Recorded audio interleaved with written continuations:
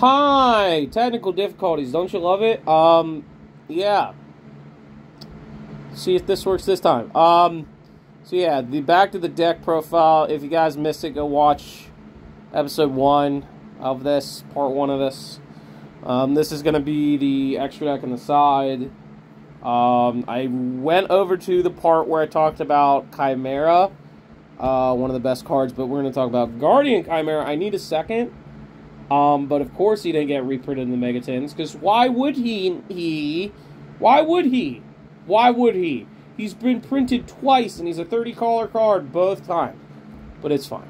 Enough of my throwing a fit. But Guardian Chimera, he came up a lot today. I didn't really need him in the grind game today. I didn't, which was shocking.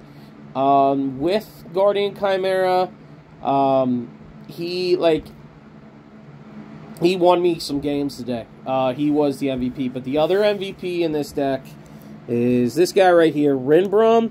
Rinbrum I placed a Trap Tricks player, round 1, and Rinbrum, literally won me the game because several times, he targeted the monster, negated its effect from Sarah, and then sent back a card. So it sent back to Sarah, and he's right back at square one all over again, not being able to set up a whole bunch. But and then against he was the MVP today. He really, really was. That and Chimera. I mean, Chimera is so freaking good. Draco Stapelia. Draco Stapelia came on once in the tier limit matchup, but he's still a good card to have. Even as Super Poly target, he's pretty good. Albion. Albion came up... Well, let me get this. There we go. The lighting's a little bad. Albion came up big time today in, 2 spots. Came up against... in round 2, I believe. But that was pretty much it. He only came up to let me get Brandon and White. And that's the only reason why he's really in there. Because I sent him off of... I don't fuse off him. I sent him with Mirror Jade. And then Albion lets me search a Brandon spell trap. Super Poly targets. Mud Dragon. Magnum the Reliever. Didn't really have to use Magnum much today. I wanted to go into him really, really, really bad. But I couldn't. There was one chance I could have. There was one, but I couldn't go into him at all today. And then the line for the brandeds is 1 Mirror Jade, 1 Lubellion. That's really all you need for this. You don't need multiple for this. You really, really don't. And then Brigand, and the other one was Albion to send off of that. So you Mirror Jade, you send off of Mirror Jade, you send Brigand, you get Mercurier off it in the end phase. There was actually a game where, what was it? I was able to send Brigand, I sent Brigand and Albion. So both, because one was fusion summoned naturally, and then the other one, and then I used it to fuse, and then Brigand was sent off to Mirror Jade, and both of them going off in the end phase, along with Chimera, bruh. Oh, your opponent is just oh, what do I do here? And the last Super Poly target is Starving Venom. That's just the OTK push. At least until I get Garua. Once I get Garua, I think things will change. But yeah, I need to get Garua. And the last card, this guy came up big. This is my beater for Unchained, but I didn't face Unchained at all today. I didn't face the doggies. Surprisingly, I didn't face the doggos. But I had this guy here to deal with them because his effect is really, really good.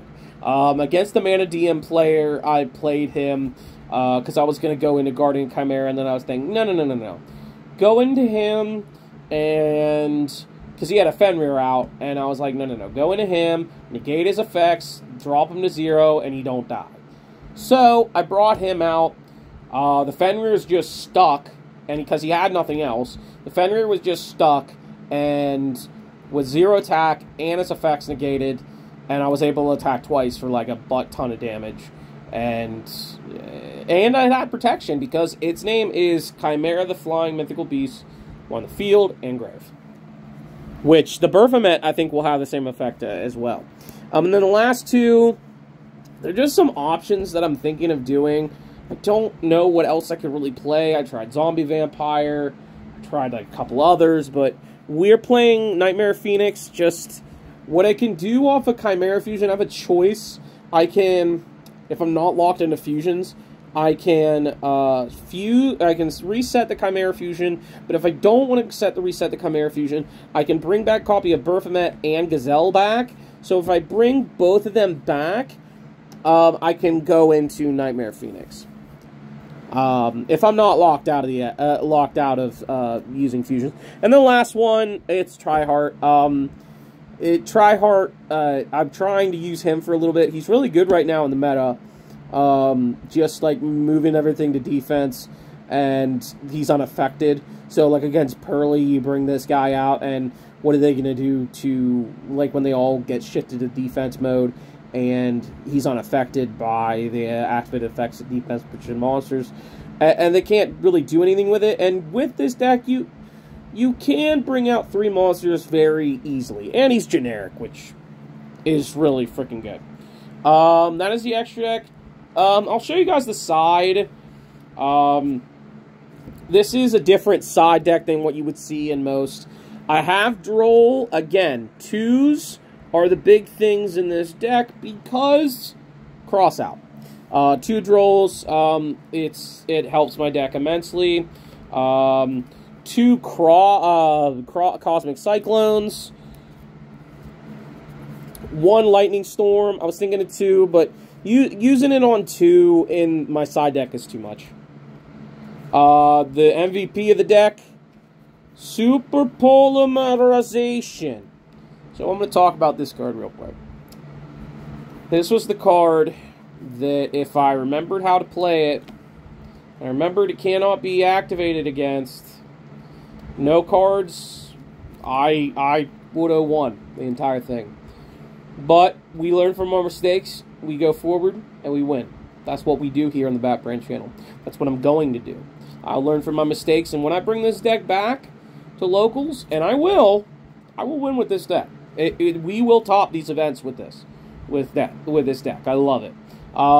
Get these Super Polys out of here. Super Poly is so freaking good. 2 Evenlies.